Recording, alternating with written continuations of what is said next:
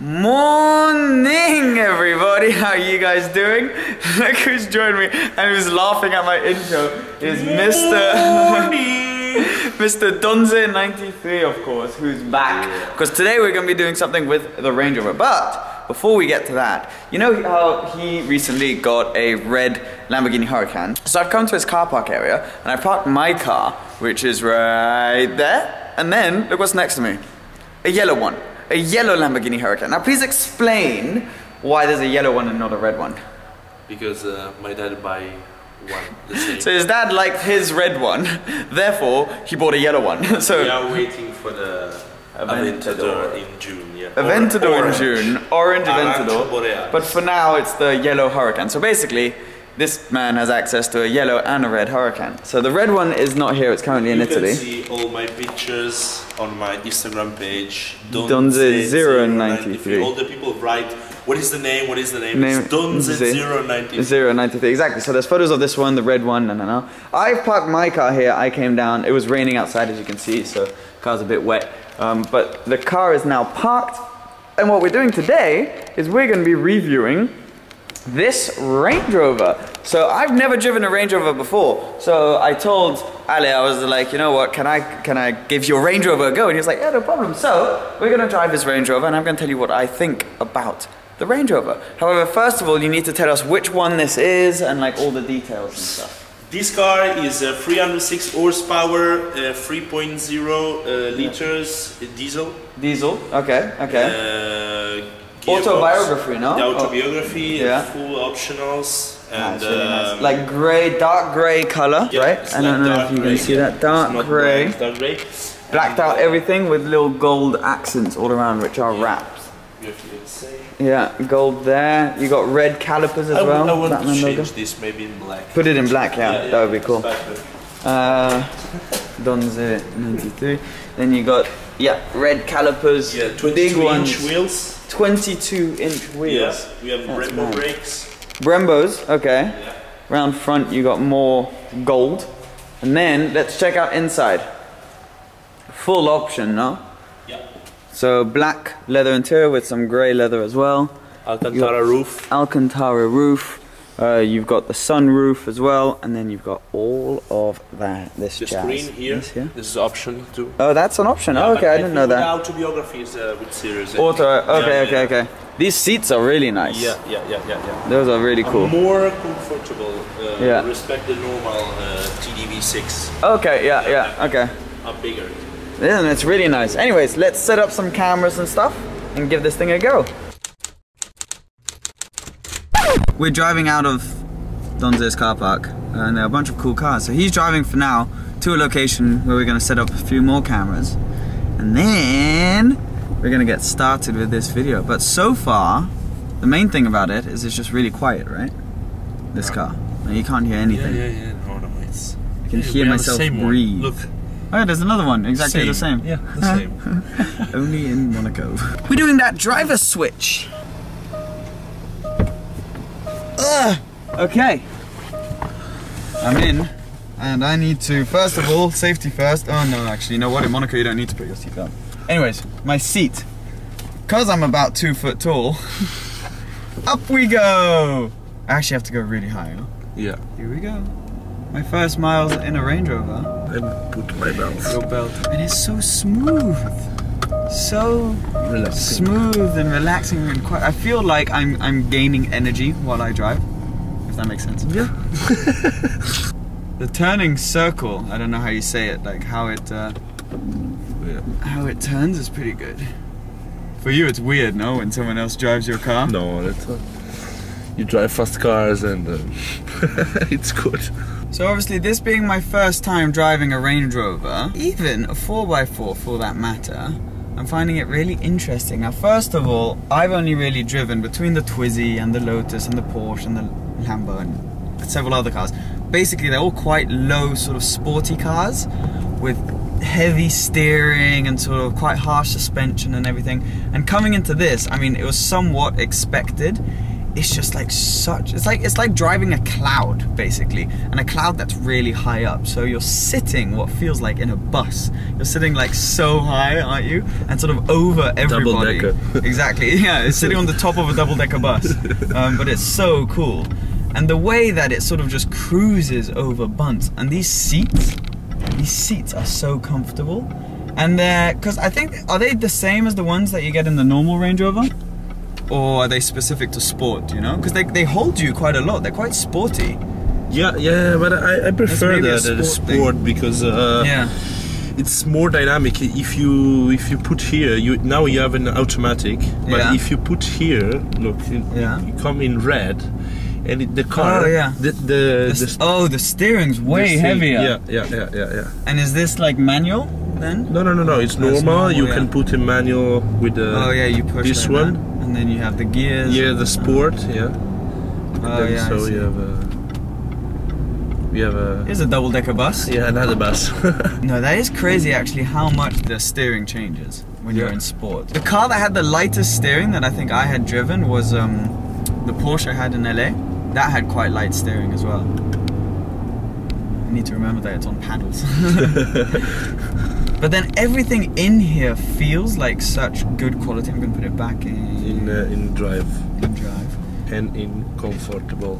Comfort and drive. I've kind of decided I'm not going to try and tell you about speed or anything, because that's not what this car is about really. So sure, it has 306 horsepower and all of that, which is all good and well, but that's not really what this car's about. It's more just about the cruising side of things. And for me it's interesting because, as you guys know, I've been looking for a daily driver car, and we were looking at the Evoque or the Macan, and something more 4x4-y than anything I had previously owned. So it's interesting sort of driving this and sort of getting a feel for what it would be like to have something like that. This is obviously extreme because it's so big. Yeah, it's like very big. The Macan or the Evoque is a lot smaller than this. Yeah, it's smaller. But it is a nice feeling being high up. And I know a bunch of people are going to comment, why don't you have your seatbelt on? No, it's because we're driving around town, and in Monaco it's not a law to have your seatbelt on. So there's this little thing that you have that blocks the seatbelt. I put it because that's every time, and bling bling, bling bling. The view out is really nice with the sunroof. Yeah. You see everything around you, and ooh, nice little Porsche rally car there. And the wing mirrors are huge. They're really big. Very big, yeah. But you see everything in this car. And here we have a function. We can put. Let's go in the tunnel. Yeah. Look here. We can put the camera, and when you go, we can see. Oh, you see. Yes, I can see behind me like that. That's cool. I like that a lot. For security. And the leather just feels so nice. Like everything just feels luxury, you know? Yeah. And it is incredible how quiet it is in here. I mean, in my car you would need to be talking like this. Yeah, but I'm 2 meters in your car. I'm so in my car you're in here there's loads of space. When I make a long trip, maybe 500, 600 kilometers. You take this? Yes, but I don't feel the trip. Yeah. It's if I make with the Huracan, it's, oh my god. I'm gonna give this guy a little bit of space so I can see a bit if this car accelerates.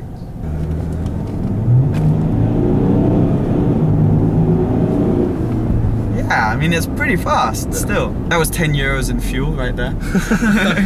It doesn't feel that big either. Like, you're aware of the fact that this car is really big, but it doesn't feel like you're driving a tank. You just feel quite high up. Yeah, if you look at the outside, you say, oh, what a big is that car. Yeah, when you are inside and you drive it, you feel that the car is not so big.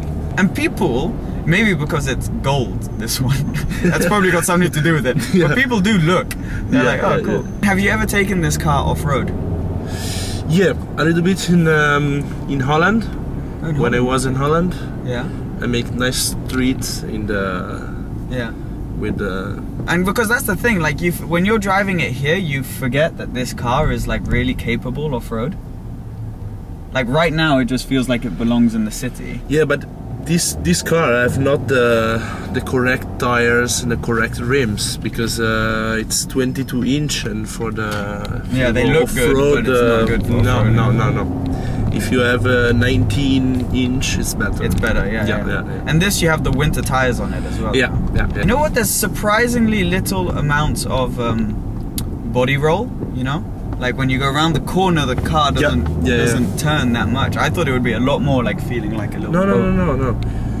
That car, that feeling so that I drive is the Class G that I have my friend. Oh, when you drive that, When I drive the Class G, it's every time when you turn. You go around, Yeah, it's like and I actually went in a G-Wagon in Dubai not that long ago, and it didn't feel as luxurious as this. Like it is an old car and it feels like an old car. Like this feels modern. I mean, I've got like a camera showing me what's behind me. I've got a screen in front of me. Everything just feels and smells sort of luxurious. But after Class G, I love when you close the door. It's like on the Porsche. On the Porsche. That's a big price to pay for the sound of a door closing. So there are lots of different like off-road settings and stuff, right? Yeah, you can put here. You can put the car higher. Okay. For the off-road. So now are we it's maybe 10 or 15 centimeters more up. Okay, You can put it, but the maximum speed of your car is up is 18 kilometers per hour. 18. No, 80. 80. Yeah.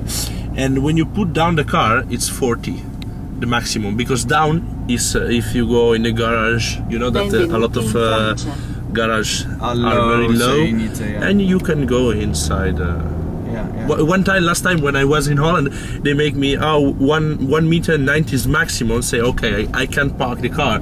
You press the button. I press the button, and I see here because it's the window, and I see that the car passes so with a lower so that's position. Practical. Most you know, most cars have a lift. This has a lower. Yeah. If you put all this up. Whoa. Whoa, we are like so high right now. Here we have traction control, here dynamic, normal for snow and off-road, for desert, and here's lower for the mountains if you take a big steep hill. As I'm sure you guys can tell, I'm not a professional car reviewer. I'm literally just doing this because I was like, I have never driven a Range Rover before, so might as well try it out. Benvenuti nel Principato di Monaco. Oh, thank you. Oh, thank you. Welcoming us back into Monaco. You can feel that it's a diesel, like it has a lot of torque, like you accelerate and then it still goes even if you're in a low gear, see? It still goes. And it sort of pulls you. It's 700 Newton meters. Oh, yeah, that's a lot. Huh? It's like, in the Lotus, for example, it feels like when you accelerate, someone just pushes your back like this. Here it feels like there's like someone just pulling you towards them. It's quite a nice feeling. I like that. I keep just slowing down and accelerating. And also it's practical, like there's all these there's these huge places to put your stuff. We have the fridge here. That is a fridge. Look. Oh my god, this and here you put this. Yeah, and it goes cold. Yeah. It's a fridge! What's the base price for these cars? This car with Autobiography with all the option was 120,000 euros. So they are. But I receive a good deal, a good price. Okay. Because that's the one thing for me with Range Rovers. Like I've always loved Range Rovers and I thought they're so cool, but I never quite understood why they cost so much because they're really expensive. Yeah. But I've got to admit, when you're inside it and when you're driving, you sort of get it because it is, I mean, maybe not quite as comfortable as the S-Class, but it's kind of like an S-Class raised up, you know? All right, we have then just arrived at the location where we started filming, basically.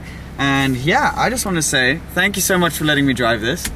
Absolute pleasure. Now then, just quickly, I'm gonna switch the car off and I'm gonna go on the things that I like and the things that I don't like.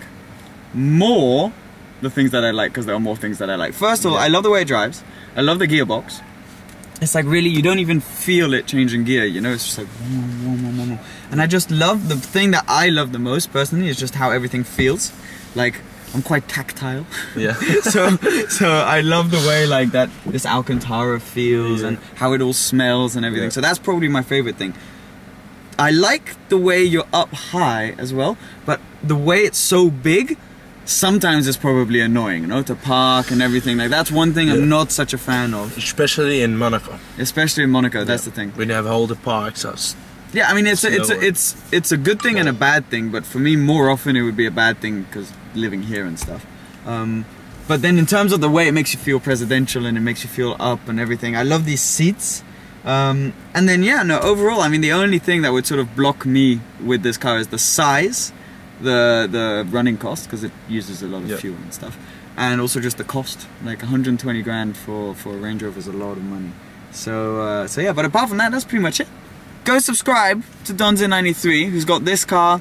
Obviously the yellow Hurricane is his father's, but then you've got, your dad has a Speciale, you're getting the Aventador. His personal other car is a red Hurricane. So yeah, loads of stuff, so go subscribe to him. I hope you enjoyed this. If you want to see more of these kind of videos, try and get some access to other cars or whatever to be able to drive those, and we'll see what we can do. But yeah, no, thank you so much for watching. More reviews will come soon. Cheers. If you're not already, please remember to subscribe. Bye bye. Bye. This is gonna be awesome.